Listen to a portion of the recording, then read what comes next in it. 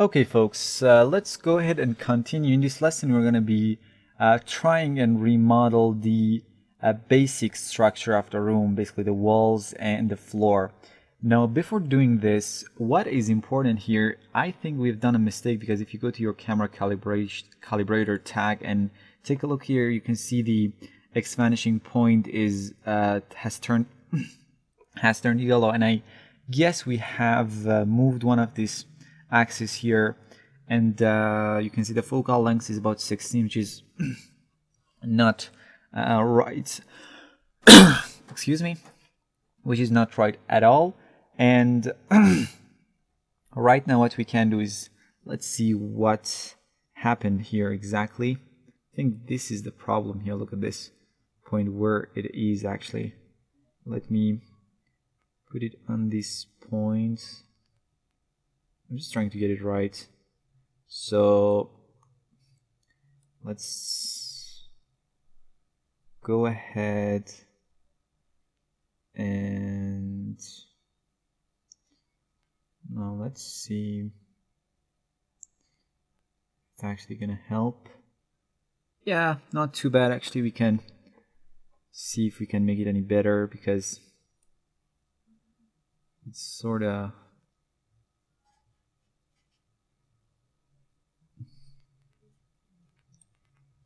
yeah, actually now we are down to 0.003. Now it's better, and the focal length has back to 29.07. Great.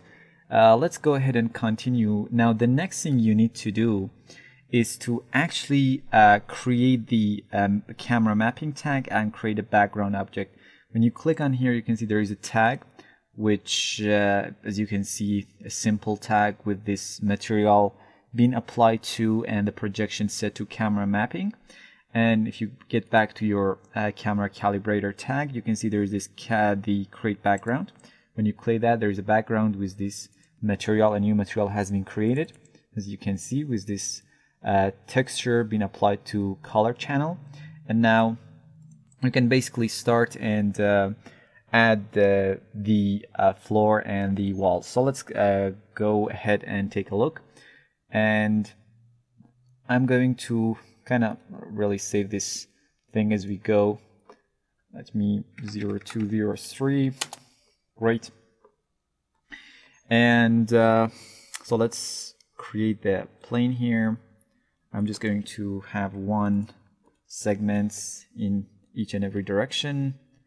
And let's go ahead and hit C. Go to the points. And I'm just trying to get maybe these points for the moment and see what we can do. I'm just trying to move them and trying to match those lines with the image and see what's going on here. Looks like we're gonna have to maybe move it here a bit more. So let's see, I think somewhere right here is right. We can actually Control Z that. Okay, now let's name this our floor. We will definitely adjust them later on. We're just trying to rebuild the basic structure here. So let's create a cube here. Let's change the x-axis to something like 15 centimeter. And let's go ahead and actually, I'm trying to move this guy here. And I think it wouldn't help if we actually try to make it as accurate as possible. Let's go select this cube and move it very precisely. And now let's just adjust its scale. And in this point, I'm gonna just hit C so we can kind of simply adjust the points. Make sure you turn the only select visible elements turned off actually. So let's go ahead and adjust this point. And let's go ahead, and I'm just, as I said, it's not an exact science, it's not rocket science, just try to kind of make sure these guys are matching perfectly. And that's going to be our right wall. So, and let's control drag to create a duplicate, and that's going to be our back wall. And rotate it. And let's try to make this thing, again, I'm just adjusting, really nothing too special, moving the points and lines. And let's just go ahead and, okay, not too bad. Let's go ahead and do this for this side also. And now let's simply control drag this wall to this side, and that's going to be our left wall, maybe F for far. And you know what, one problem that we need to solve it right away, these guys, I'm just going to actually select all of these guys, go to mesh, axis center, and make sure they are down on Y. And I'm just going to adjust the Y position so they sit on the floor. Now that's great. And at the same time, I'm going to select the points for all of these guys and sort of move them up a bit so they sort of, okay. Great. Now let's see what we can do with this left wall here. I'm just going to select this, actually let's select the whole thing and move it a bit. And now I just go ahead and select these points. So we're basically trying to see what we can do with these lines and with these images. Okay, it's sort of a bit hard to see if you select this camera calibration tag, and sort of you can see what's going on here if you disable this, or enable this keep in foreground.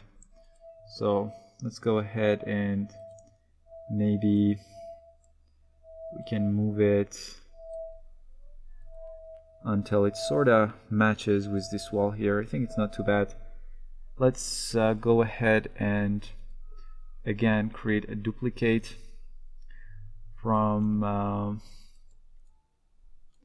this guy here, and I am trying to move the thing as long as it is.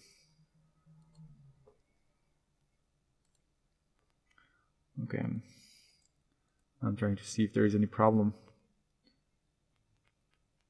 Okay, now so we sort of have this, and I can basically select this, and I assume this wall to be a bit longer.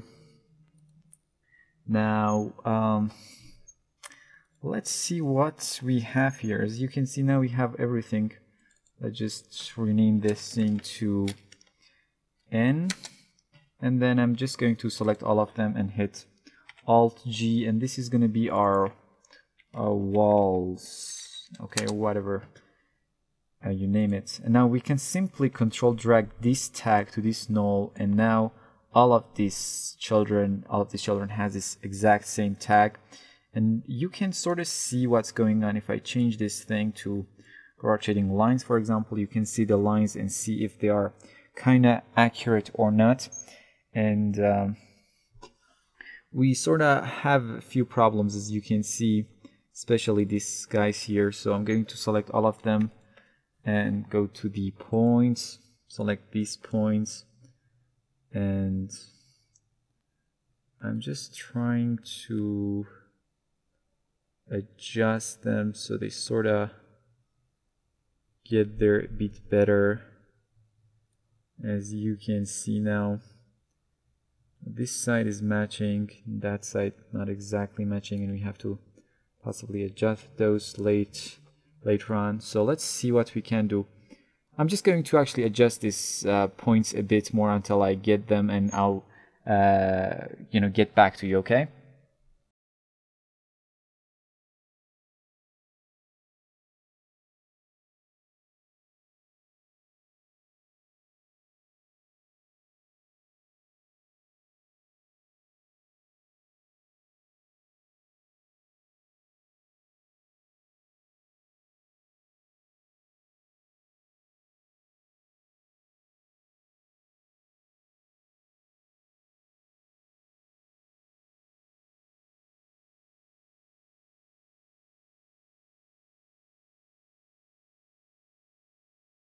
Okay, now let's actually continue, and I sort of adjusted a bit of this, guys. I moved this whole null a bit down, as you can see, about -11, and just moved some points around. And now what we have here is this. It's not going to be really accurate, you really have to kind of, for example, look at this corner, it's not matching, but if we had, for example, the exact focal length of the camera, we would have no problem. But for the moment, we just have to go through with what we have, and if we see the need, we can actually adjust it later on.